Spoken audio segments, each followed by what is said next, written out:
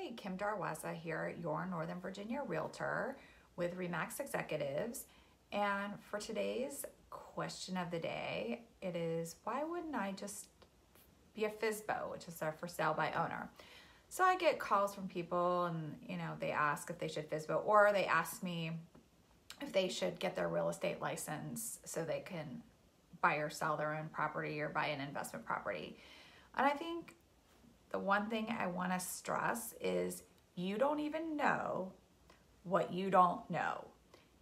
And we live in a very litigious society and area, so just keep that in mind. I'm not saying you couldn't. A lot of people are FSBOs because they need to move and they don't have much equity in the property, so they feel like they're gonna save the fees.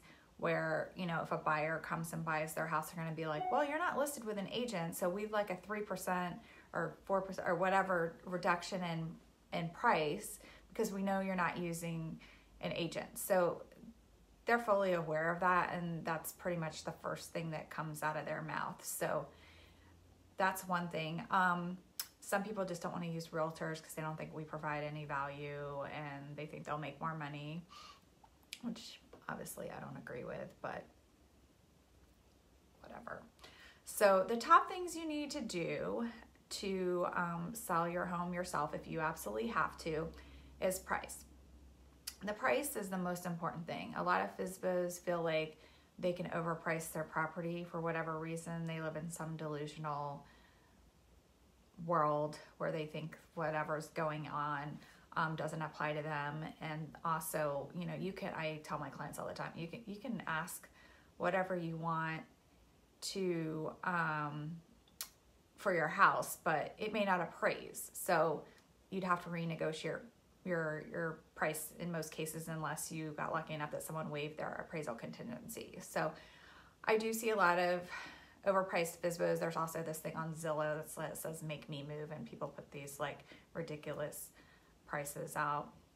So anyways, number 2 is great listing photos. And I've said this before in other videos.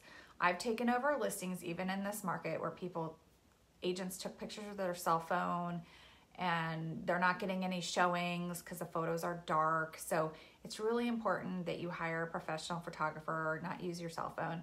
And also floor plans. People like to see floor plans. I have a person who comes out and does all the floor plans for my listings. And videos. Walkthrough videos are very important, especially in this time of COVID, and people like to see that. And there's always been the statistic that in MLS, your property gets viewed at a much higher percentage the more photos you have, because then it's like you're not trying to hide something. So that's also important too. Disclosures. And this gets back to you don't even know what you don't know. So there are certain disclosures you have to have if your house was built prior to 78 for lead-based paint. There's property disclosures, and if you don't provide them to the purchaser, they can just walk 3 days, So you get to closing and you haven't given that disclosure, and then they decide they don't want to buy the house because they found something else. They're just going to walk, and you got to start over. HOA and Condo Docs also are a requirement, so you have to get those and provide them to the buyer. Now, if they don't ask for them, that's one thing. Like, they have up until closing to ask for the HOA docs, but if they don't ask for them, then it's not your problem once the house closes. So, and a lot of times there's violations, and them especially. 90% of the houses I sell are in HOAs, so those violations go with the property. So if you buy it and you don't get the HOA docs, then that's on you. So, and I've just found with like FSBOs too, from what I've heard, because I've actually listed properties that were FSBOs, and I've asked the people, okay, you did a FSBO for a while, why are you now switching to an agent? And the people basically said that they were treated like their house was a garage sale. So when you have those you have the bottom feeders, you have investors looking for good deals, you have people with bad credit looking maybe for seller financing, You have people looking to lease with an option to purchase. So that's just some of the feedback that I received from people who started out as a FSBO and then wound up listing with me in the long run. So those are things to think about. You have to be available for all the showings too. You have to let the people in the house. I wouldn't let someone in my house that wasn't with an agent. So if you can't really leave, and people want to come at all different times and you have to be there, and then it's better. I always say it's better not to be there during an agent showing, but you wouldn't want to leave some random person in your house who knows what they would steal or whatever.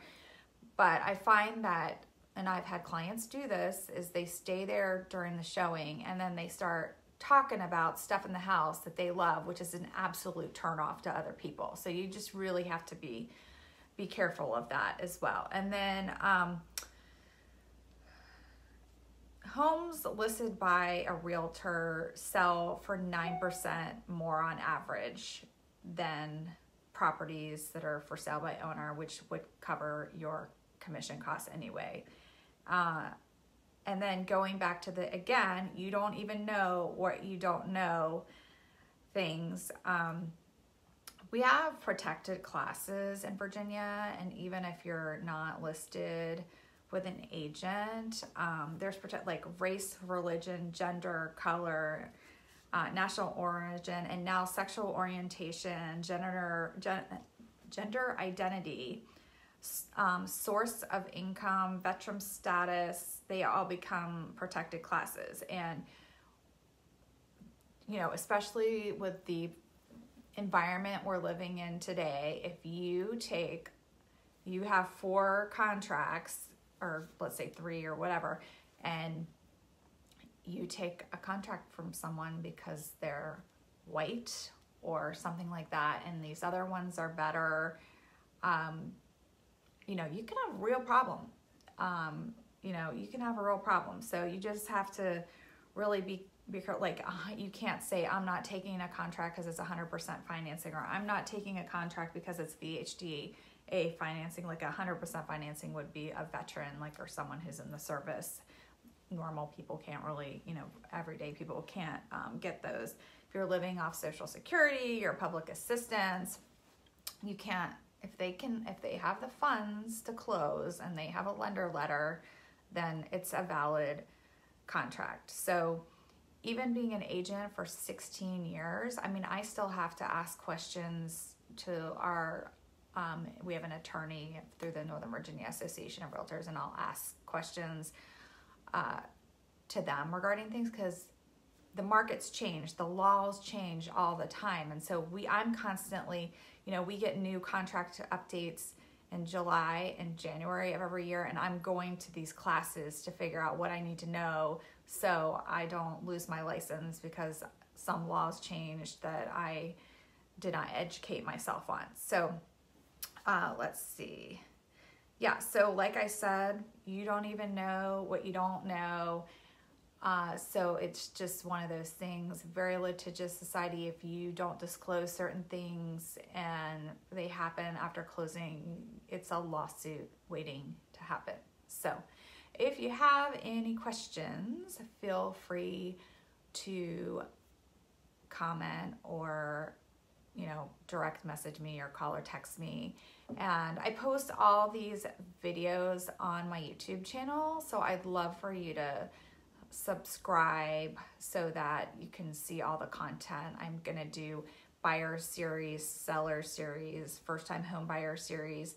So if you have children or friends that are first time home buyers, they can do, I know that millennials and a lot of these people like to educate themselves online before they start shopping. So I'm gonna make those videos available, so please, and I'm going to try to organize them so they're easier to see. So yeah, so my YouTube channel is I think it's Kim Darwaza Realtor.